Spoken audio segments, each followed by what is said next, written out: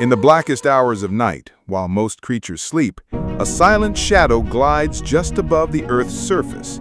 It's small, barely the size of a human hand, and yet it's one of the most disturbing predators ever documented.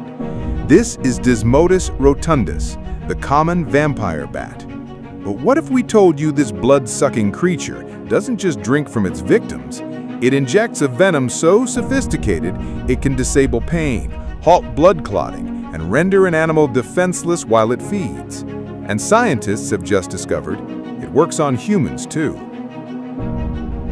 Found across Mexico, Central and South America, vampire bats have long been feared for their creepy habits. But the truth is even stranger than legend. Unlike mosquitoes or leeches, the vampire bat doesn't stab and slurp, it surgically slices. With specialized heat sensors in its nose, it detects exactly where blood flows beneath the skin. Then it uses razor-sharp teeth, so fine you won't feel the bite, to make a clean incision. No blood spurts, no pain, just a slow, uninterrupted flow. How is this possible? Inside its saliva is a chemical cocktail evolved over millions of years. One component, draculin, prevents blood from clotting. But in 2023, researchers isolated another compound that stunned the medical world, a venom that mimics stroke-related proteins, shutting down nerve signals. This means pain receptors are temporarily paralyzed.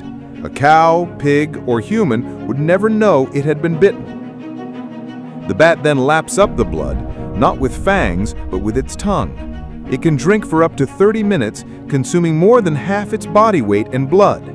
And because of the anesthetic venom, the host remains unaware, calm, and motionless. It is one of the most ethically eerie predation tactics in the animal kingdom, feeding without alerting or harming, yet still violating the body in a profoundly chilling way. But this story doesn't stop with nature's horror. Scientists are now repurposing vampire bat venom to develop new stroke and blood pressure drugs. Imagine, the same compound that lets a bat feed in the night might one day save your life.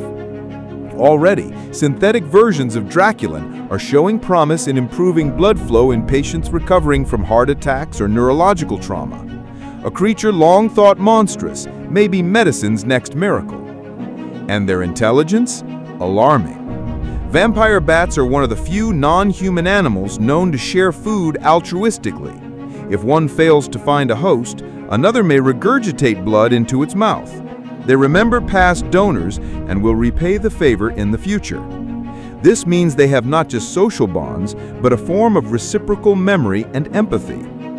But this empathy does not extend to their prey. On farms in South America, bats have been observed feeding from the same wound night after night. In rare cases, infected bats have transmitted rabies to livestock and occasionally humans.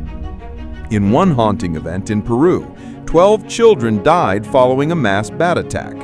Health authorities now routinely vaccinate in rural areas where colonies thrive in abandoned buildings and caves. Yet even as fear lingers, the deeper story of the vampire bat is far more nuanced.